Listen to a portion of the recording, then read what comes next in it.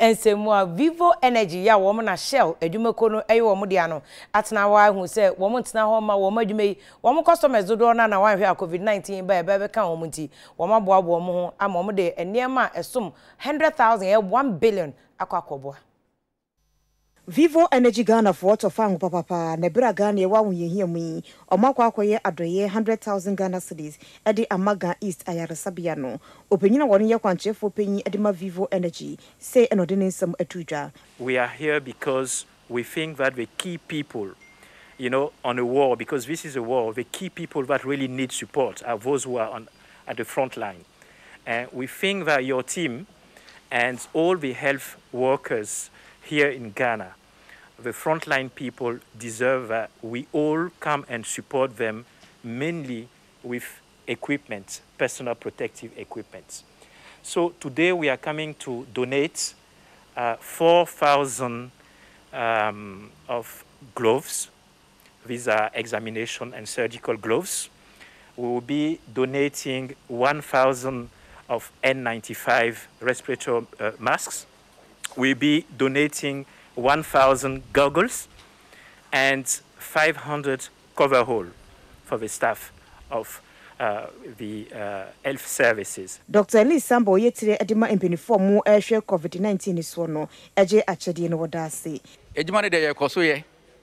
aban boye na se na president no kai no say obi amwa nti private sector for nso eba and then Vivo Energy na de omode aba. Mo hwe anema bebree N95 goggles any coveralls p omode abemaye. The domasi pa say omabeche ade and I yenso ye say catch omo say ne omode aba no ye be patients no. Hand washing with the sanitizers no e see ediso. Hand washing with soap and water e see ediso. E bi ne dwun say ye ka say Covid19 o ha ase ayagro ana ase nya nokre ayanokre yare no a okọ ward ha say obehun crofo bebre in say you over 60 patients e were admission to say ayehwe omo nti ne omode aba ye be boy na ye nyina ye mboy ho ban na ye boy ho ban a ye nya yare no na kakra na ombenya yare no na ye nso nyama ye de abre no ye simi de ahwe omo ye nti ye da Vivo Energy pa ase na nyame nhira omo. Shelitoni kuma a woni communication manager dema Vivo Energy insamuni. Vivo Energy Ghana yena ne Shell yena ye ton Shell ho nyama e wo Ghana hanim se na Covid19 na ba no eyobia asudi se obebo ama ya hwema ya rewe etu ase etu kra nti as a company no ye ntimi ntina ho no mokwa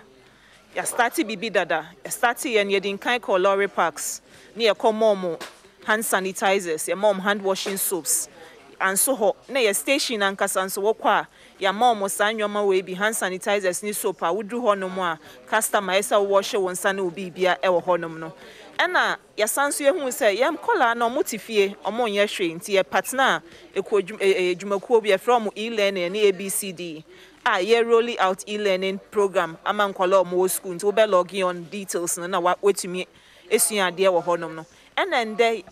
yaka ye ho asanso aba hanum se ya ye de enwoma we eye surgical gloves, both examination and surgical gloves yaka bom ye de nose masks ya sanso the goggles just say enwoma omuhia ombetumi de amanage say yare we nti health person ade so share ne gown na so share ne coverall so share nyina ye de bi ede aka ho a dodo na ebetumi etwa om nti enu nti na ndenyen